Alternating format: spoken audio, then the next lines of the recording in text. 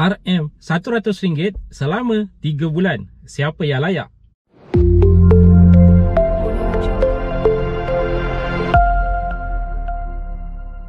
Assalamualaikum dan salam sejahtera. Jumpa lagi di channel Rm100. Okay guys, kepada mereka yang belum lagi subscribe ke channel ini, jangan lupa tekan pada butang subscribe, tekan juga pada butang loceng. Thank you guys. Okey, semalam ada kenyataan rasmi yang telah dibuat oleh Menteri Kewangan berkaitan dengan satu pakej bantuan ini di mana Rm100 akan disalurkan selama 3 bulan. Cuma penyaluran Rm100 ini bukanlah berbentuk tunai. Jadi apakah yang dimaksudkan dengan Rm100 selama 3 bulan ini? Okay, ini adalah sebenarnya di bawah program Prihatin Kasih, di mana golongan miskin bandar bakal menerima Rm100 selama 3 bulan. Dan Rm100 ini adalah untuk mendapatkan barangan keperluan asas di kedai-kedai tertentu berhampiran dengan mereka.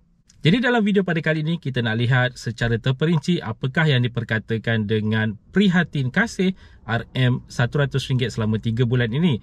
Cuma harus diingatkan, pemberian adalah secara berperingkat pada penerima-penerima di negeri-negeri tertentu. Okey, untuk rujukan, program Prihatin Kasih adalah sebuah program perintis yang dilaksanakan untuk menghulurkan bantuan barangan dapur kepada golongan miskin bandar. Ingat tu guys, miskin bandar, melalui kaedah pembayaran tanpa tunai ataupun cashless menerusi MyCard. Antara barangan asas yang boleh dibeli termasuklah makanan dalam tin, susu bayi, beras, minyak masak, telur dan sebagainya yang boleh dibeli di 300 rangkaian pasaraya dan kedai seperti Maiden, Giant, Aconsafe, The Store, Pacific, Mili Mewah, 99, Speedmart, Lotus Stores ataupun Tesco serta kedai-kedai runcit.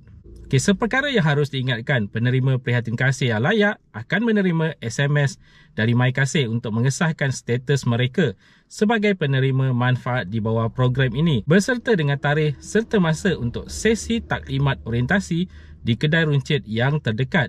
Jadi guys, kepada penerima-penerima, anda perlu menunggu sehingga anda menerima SMS untuk menyatakan tarikh dan lokasi di mana anda perlu hadir untuk menghadiri orientasi berkaitan dengan program ini. Dan seperkara lagi yang harus diingatkan, pemberian ini adalah secara 3 peringkat yang berlainan kepada 3 kawasan negeri yang berlainan. Okey, yang pertama adalah Selangor dan KL, di mana pemberian akan bermula daripada Julai sehingga September 2021. Seterusnya kita ada Kelantan, Johor, Pulau Pinang, Kedah, Perlis, Perak, Melaka dan Terengganu, di mana pemberian akan bermula daripada Ogos sehingga Oktober 2021. Dan terakhir sekali adalah untuk Negeri Sembilan, Labuan, Pahang, Putrajaya, Sabah dan Sarawak, di mana ada 2 jadual pemberian yang akan diberikan, iaitu bermula daripada September sehingga November 2021 ataupun daripada Oktober sehingga Disember 2021. Jadi anda perlu melihat anda berada di negeri mana dan anda perlu menunggu sehingga mesej ataupun SMS penerimaan ini diterima daripada MyKasih. Okay guys, itu saja perkongsian di dalam video pada kali ini. Jika anda ada sebarang komen, sebarang pertanyaan, anda boleh tinggalkan di ruangan komen di bawah. Dan kepada mereka yang belum lagi subscribe ke channel ini, jangan lupa tekan pada butang subscribe, tekan juga pada butang loceng. InsyaAllah kita berjumpa lagi di video yang akan datang. Stay safe, stay healthy. Assalamualaikum.